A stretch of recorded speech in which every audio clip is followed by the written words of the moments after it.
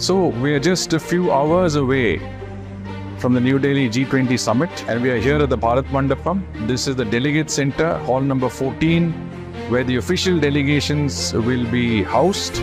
So this is where we start. Here we see the Mother of Democracy exhibition, and this exhibition really traces the evolution and the history of democracy in our country. We are the largest democracy in the world. You can see that these are all interactive panels. They tell a story through the historic evolution of our times.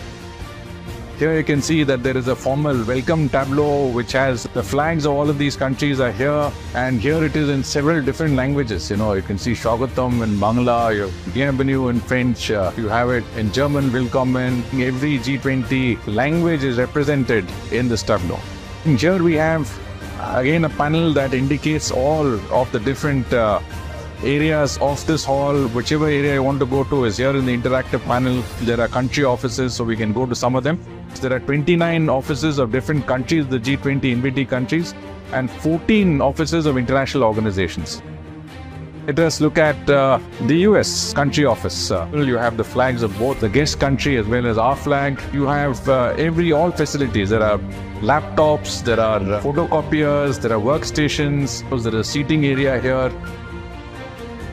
And an inner office for the senior delegates, ministers, etc. They can spend time here. You also have a conference table here. Through these televisions, you will get a live screen images of all the discussions at the summit room.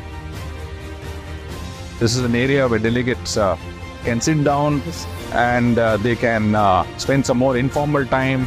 They can meet other delegation members. So here you see a very nice background. This is a selfie point. International delegates can come here and take photographs and take memories of India's G20 New Delhi Summit 2023. We come to a very special part of our delegate center. The first pavilion on our right side as you come in is the RBI Innovation Hub.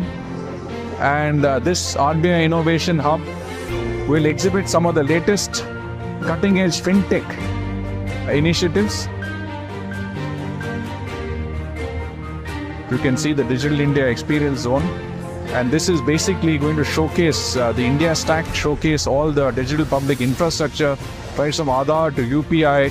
There is a very interesting one which is e-Sanjeevani portal, from which any delegate who is suffering any sickness or any malady can come here, digitally consult a doctor, get immediate medication, get immediate prescriptions, and he will have the advantage of the best medical treatment digitally. You have Bhasini, you have DigiLocker, you have Diksha, Aadhaar, UPI. So this Digital India Experience Zone is a very special one. It will enable us to showcase India's cutting-edge technologies to the world that will come here from the 9th and 10th of September 2023.